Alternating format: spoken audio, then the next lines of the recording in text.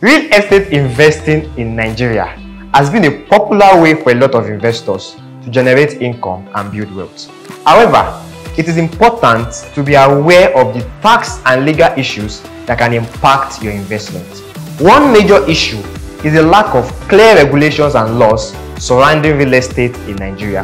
This can make it difficult for investors to navigate the legal process and can lead to disputes over property ownership. Additionally, there is a lack of transparency in the property market, which can make it difficult for investors to identify and avoid fraudulent transactions. Another issue is the high tax burden on real estate investment in Nigeria.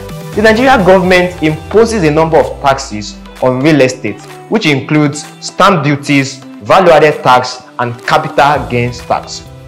These taxes can significantly reduce the returns on investment and make it less attractive and unappealing to invest in real estate. To mitigate these issues, it is important for investors to have a thorough and extensive understanding of the legal and tax issues that surround the real estate space in Nigeria.